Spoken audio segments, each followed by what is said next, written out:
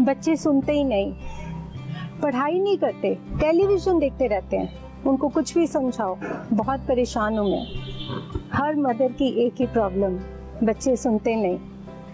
मेरी बेटी भी जब वो 6-7 क्लास में थी, बड़े वाली, तो बिल्कुल नहीं सुनती थी। उसको हर चीज़ से प्रॉब्लम थी। टीचर अच्छी नहीं है, स्पोर्ट्स वाली टीचर अच्छी नहीं है, ये वाली स्पोर्ट अच्छी नहीं है, इस बस ड्राइवर ये बहुत चिक चिक करता है तो मेरी बस बदलवा दो। मैं उसको बहुत समझाती थी। मैं बोलती थी कि ऐसा नहीं होता बेटा। I used to tell her one story Guru Nanak Dev ji की। गुरु नानक देव जी के पास एक बार एक आदमी आया, उसने पूछा, गुरुजी मेरी यहाँ से ट्रांसफ़र हो रही है, तो जहाँ मैं आ रहा हूँ यहाँ के लोग कैसे हैं? तो गुरुजी ने पूछा कि वहाँ के लोग कैसे थे जहाँ से आप आ रहे हो? उसने बोला बहुत अच्छे थे, very helping, very supportive, very nice. तो गुरुजी ने कहा यहाँ के लोग भी सब ऐसे ही हैं। वो चला जाता है, दूसरा आदमी आता है और वो बोलता है कि गुरुजी मेरी यहाँ ट्रांसफ़र हो रही है, यहाँ के लोग कैसे हैं? गुरुजी ने पूछा वहाँ के लोग कैसे थे? मैं बोला वहाँ तो बहुत ख़राब थे, बैक बाइटिंग, चीटिंग, करप्शन। गुरुजी ने बोला यहाँ भी सब ऐसे ही हैं। उनका एक चेला पास में बैठा होता है। जब वो आदमी जाता है उसके बाद वो पूछता है, गुरुजी आपने एक को बोला बहुत अच्छे हैं, एक को बोला बहुत बुरे हैं, ये क्या है?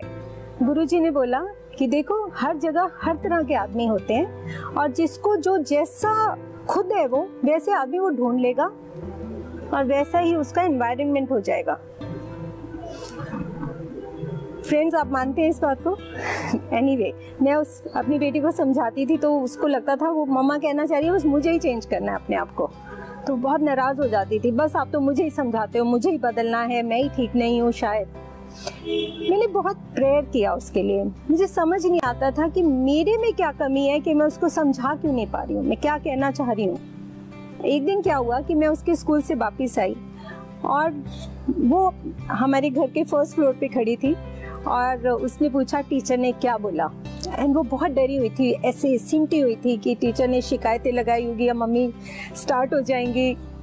तो एकदम मेरे दिमाग में आया कि Ritu please appreciate her. And I started appreciating हर। जो उसमें एक्चुअली क्वालिटीज़ थी मैंने वो बोलना शुरू किया। मैंने बोला, टीचर ने बोला कि वो बहुत इंटेलिजेंट है, she is very hard working, she is down to earth, many things, but only one thing, she's careless, you know. So teacher was saying you're one of the very good students of her class. If you're little more careful, you can be the best student. She was surprised कि मेरी teacher ने मेरी तारीफ की। And she was like this and slowly she started doing. Teacher ने मेरे बारे में, टीचर को तो वो अच्छी लगती है, नुपुर अच्छी लगती है। I said no. Teacher was saying you can be the best student of her class. That day, her graph started going like this. अब क्या चेंज आया फ्रेंड्स उसमें? चेंज सिर्फ ये आया कि उसको ये लगा कि मेरी टीचर को लगता है मेरे में पोटेंशियल है, मैं अच्छा बच्चा हूँ, या मेरी टीचर को मेरी कुछ अच्छी चीज़ें लगती हैं। तो she started making good efforts. उसको लगा मम्मा को कुछ अच्छा लगता है तो she started making good efforts. हम लोग क्या करते हैं? मैं पहले क्या करती थी?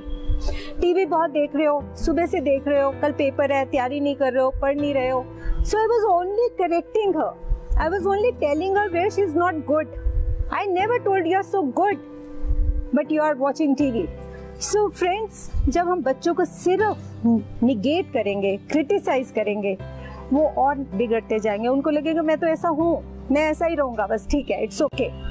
बट जब हम उनको कहेंगे नहीं आप बहुत अच्छे हो पर आप ये कर रहे हो तो इससे आपका नुकसान होगा, ये ठीक नहीं है क्योंकि आप बहुत अच्छे हो, आप में बहुत काबिलियत है, आप बहुत पोटेंशियल है, तो बच्चा ज़रूर कोशिश करेगा कि वो और कुछ कर सके। फ्रेंड्स, उस दिन के बाद मेरी डॉटर में इतना चेंज आया कि वही बच्चा जो किसी प्लेटफॉर्म पे टीचर सिर्फ ये बोलती थी कि ऐसे करती है, वैसे करती है, शिकायतें करती रहती है, लड़ती रहती है, कुछ भी, वो बच्चा इतना अप्रिशिएट हुआ अपने स्कूल में, अपने कॉलेज में। आज वो अमेरिका हायर स्टडीज़ के लिए जा रही है अपने बलबूते पे। सो फ्रेंड्स, आपके बच्चे भी बहुत अच्छा कर सकते हैं, सिर्फ उनकी तारीफ करना सीखें, उनको इनकरेज करें, उनको डिस्करेज मत करें। Thank you.